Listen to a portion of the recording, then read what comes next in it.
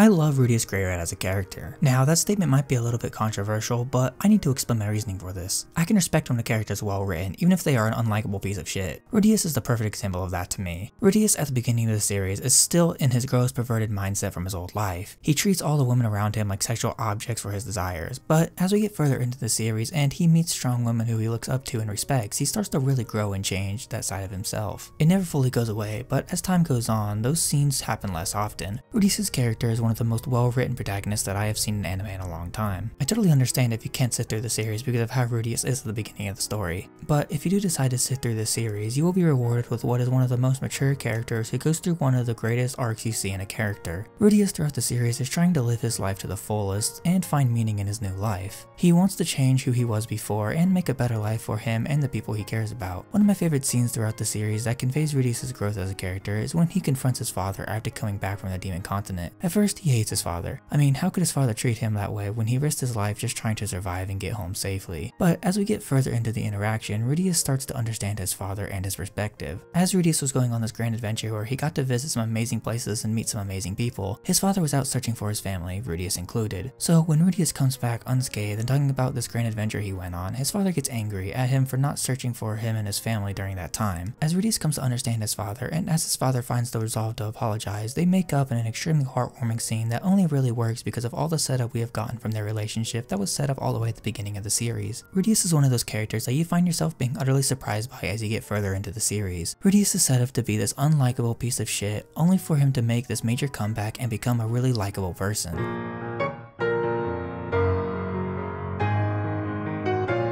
Relationships are the cornerstone of Rudeus' character development. If it wasn't for the people he met along the way, he would still be that perverted asshole of a kid he was at the beginning of the series. Rudeus' first big change comes after he meets Roxy, his magic tutor, and someone who he highly respects. Rudeus learns a lot from Roxy, and not just about magic. Through Roxy, Rudeus starts to open up and learn more about the world. Because of Roxy, Rudeus gains the courage to go outside and face his fears. It's because of Roxy that Rudeus goes through his first major change as a character, as he slowly starts to appreciate the world and this life he was given. Sophie, as a person, didn't teach Rudeus much, but Sophie did something that no one else in Rudeus' life or previous life had done before, and that's that she became his friend. Sophie, being Rudeus' friend, helped Rudeus to open up more, and because she is a different race as well, she helped Rudeus discover the hardships of the world and helped him learn that he needs to be brave and confront people if he wants to protect those he cares about. Now, those relationships were very important to Rudeus' development as a person for sure. They were two people that threw him on the right path. However, there are two more people that brought his character to new levels and made his character development absolutely insane. Rudeus is the person that taught Rudeus about empathy and being a good person in general. Rudeus showed Rudeus that it's okay to stand up to people if they hurt people you care about, but you should never go too far, and you should never use someone for your own selfish desires just because it's the easiest way to achieve your goal. Rudeus made sure that Rudeus would continue down the right path even when their journey was over by making sure Rudeus learned the right set of morals to have. Eris, oh man, Eris, where do I even begin? When we were first introduced to Eris, she was an arrogant, snot-nosed brat who thinks she's good at everything, but as she meets Rudeus and sees him in action, she slowly starts to realize she still has a lot to learn, which makes her grow to respect Rudeus, but also gives her a massive inferiority complex that she struggles with throughout the rest of the series. Eris manages to change Rudeus in more ways than I feel like any other character in the show ever did. All the other characters were only there to put Rudeus on the right path to redemption, but it was through Eris that Rudeus first learned about love. It was through Eris that Rudeus first learned that not everyone he cares about needs his protection. The bond between Rudeus and Eris starts off as a more familial bond. They feel a lot like siblings, with Rudeus looking after his sister. Their relationship slowly starts to change as they start traveling together. As Rudeus is coming up with plans and doing all the big talking, Eris is practicing the sword, trying to do whatever she can to contribute to the team. Even after all this practice, however, after one small power-up from Rudeus, he beats her hands down flat, and this strikes a change in both characters. Rudeus learns that Eris is trying her best to catch up to him, and he made her feel like all her progress amounted to nothing. The biggest thing that Rudeus takes away from Eris is that he learns that sometimes it's best to leave things as they are because it could come back to bite you later. He learns that he doesn't have to take all the burden upon himself and that he can rely on others to have his back and be there for him. It was a hard lesson for Rudeus to learn because throughout his previous life, he never had anyone he felt he could rely on.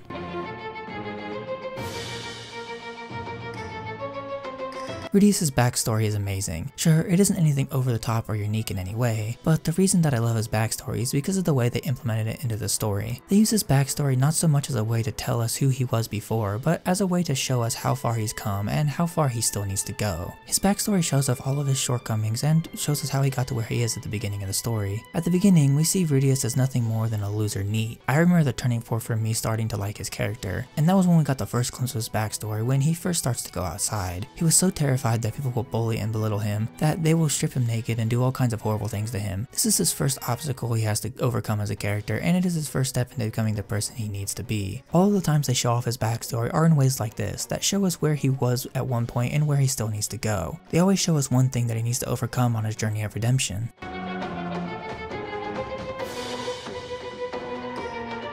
Most isekai have that overpowered protagonist thing going on. Mushoku Tensei does as well. The only difference is that Rudeus earns all the power and skill that he has by putting in a lot of work to achieve all of that. He doesn't just learn magic overnight or learn how to speak a new language in a day. He puts in years of studying and practice to learn all of these skills and master them. They don't just hand Rudeus a new power and he can use it right away. Even if they do pull a new power out of their ass, it still takes Rudeus time to learn and master that ability. It just makes you really appreciate the times when he does get to show off how strong he is, because it lets you see that all the effort he didn't go to waste. But at the same time, they also show that he starts to get a little bit cocky because he's so strong, so they have some moments that really test Rudeus throughout the series, and then they run into their biggest threat yet, the Dragon God Orsted. He shows Rudeus that despite all of his effort to get strong to protect those he loves, he still has so much further to go to be able to protect everyone from even the greatest of threats. This scene provides amazing development for all of the characters involved, and Rudeus is no exception. This scene humbles him. His confidence in his strength is gone after this scene, and he is forced to confront himself again and overcome this moment, and when he does, it makes for some amazing development. I love how Mushoku Tensei goes out of its way to show that Rudeus is strong, but that he still has so far to go if he wants to protect everyone he cares about.